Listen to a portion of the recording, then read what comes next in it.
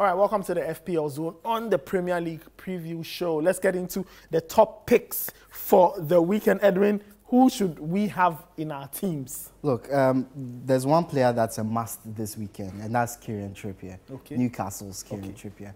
Last week against Sheffield United, you might say it was just Sheffield United, but he delivered a masterclass in creativity. 3 assists. So anyone who had Kieran Trippier last weekend would have really feasted in the FPL. I didn't. I had him on my bench as my first sub. He didn't come on. So I am really peeved about that. But we move on to this weekend. They're facing, I believe they're facing Burnley. Yes. Burnley who are very unsolid defensively. Of course, they conceded only 1 against United. But in previous games, they've shown that they have the propensity to concede a lot more.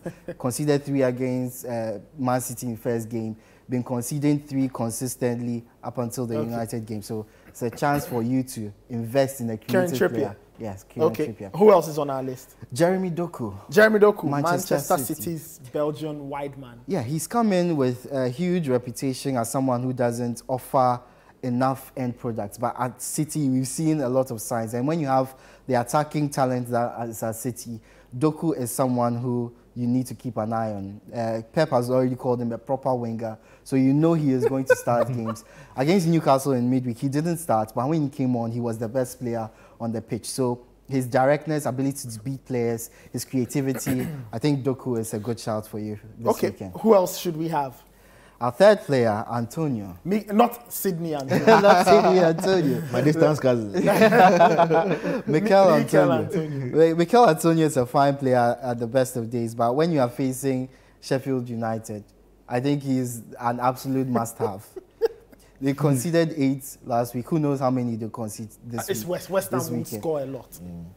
You know, who knows? West Ham have shown that this season they can't get a few goals. Against Brighton, they did get some goals. Against Man City, they scored first. So there are goals in this West Ham team, and with Antonio leading the line, he's the one most likely to get those goals. And Sheffield United's defense is one that any team will take advantage of. So. Yeah, maybe not Man United.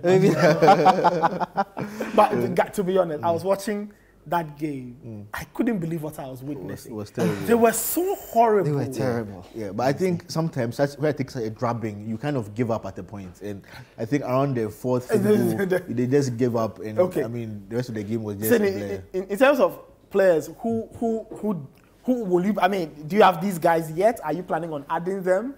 I don't have these guys yet, but I think Doku is a really good shout because you have seen that he can be a very dynamic, can be very sharp. I mean, he has already shown that when it comes to goal and assist, he can do something with it. But a player also points out to Salah. I mean, although he's on the high side, the pricey side, but Salah definitely is going to get at least a goal contribution. If not, we all know that this game is going to be a goal bonanza. So Liverpool won't score 2 goals without Salah getting at least an assist inside there. So he's one to look out for. He scored and assisted in every single game this season. Exactly. And they want to dodge. That's a new segment. West Fodringham. Sheffield United, a goalkeeper. Avoid at all costs. I think you have to add that segment into the...